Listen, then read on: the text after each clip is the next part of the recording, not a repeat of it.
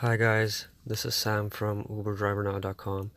I just wanted to make a quick video showing you guys how to set the destination filter in the latest Uber driver app.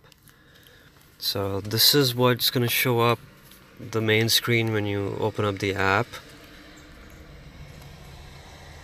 You then will tap on that magnifying glass on the top left corner of the screen right here, and you can then set the destination either from your saved previous locations, or you can just type it in.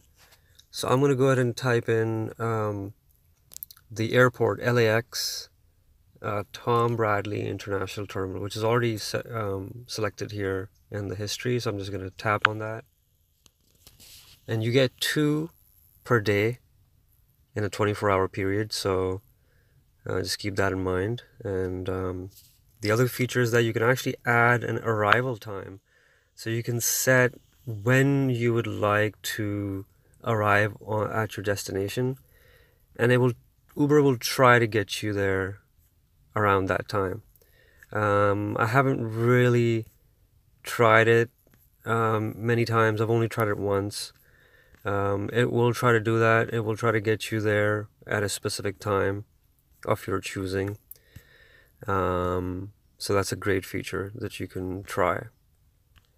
So I'm just going to go ahead and set the destination, and Uber is going to try to find me trips heading in that same direction. Now sometimes what happens is I'm about 45 minutes away from LAX, Los Angeles International Airport.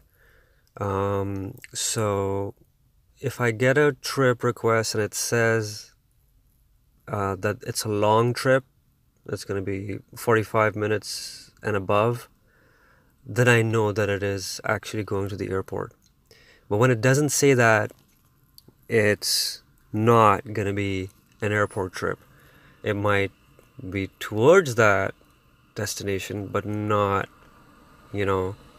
all the way.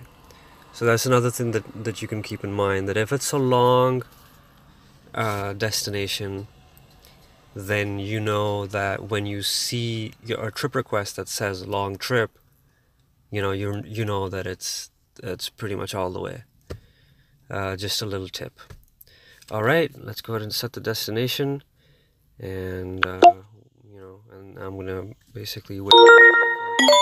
Head northeast on Shubaram Park Access Road toward Kalima Road. So that's it, guys. Hope you enjoyed this video. Go ahead and like, comment, and subscribe, and check out my other videos on the screen, and tap on the logo at the bottom right hand corner of this screen, and subscribe. There will be a lot more useful content to come in the future. So have a good day, and see you guys next time.